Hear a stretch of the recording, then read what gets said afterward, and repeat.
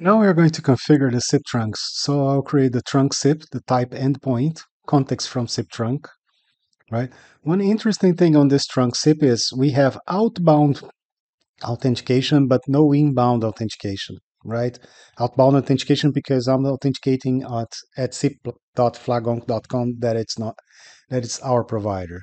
This is the address of record where the server is. This is the authentication, the outbound authentication. No inbound authentication. When I'm receiving a call, there's no authentication. Trunk identify, it means anything coming from this IP address will match the endpoint trunk SIP. So any call being received from this IP address will match here this trunk SIP and the context from SIP trunk. This is the registration. We are using the same authentication. And here we have something important. Contact user equals 9999. Means that this user is being registered as 999. So when receiving a call, it will be sent to the extension 9999. And let's add all this data to our file. Let me copy. Now, okay. I come here and nano pjsip.conf. Let me add this here. Okay. So we have everything we need. Great.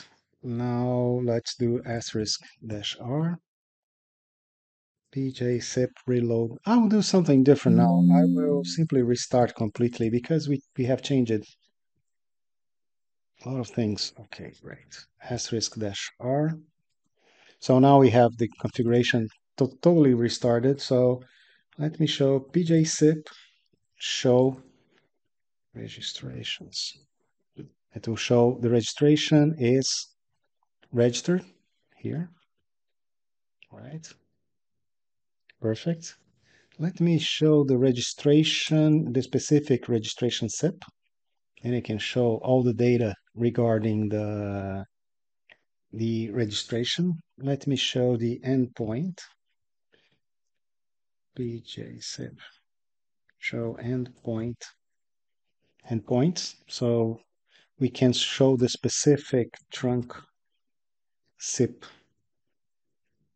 endpoint. So with all this data, so you can have an idea of what you can configure on the system. So everything is ready. On the dial plan, we're going to see how to dial externally and how to receive calls.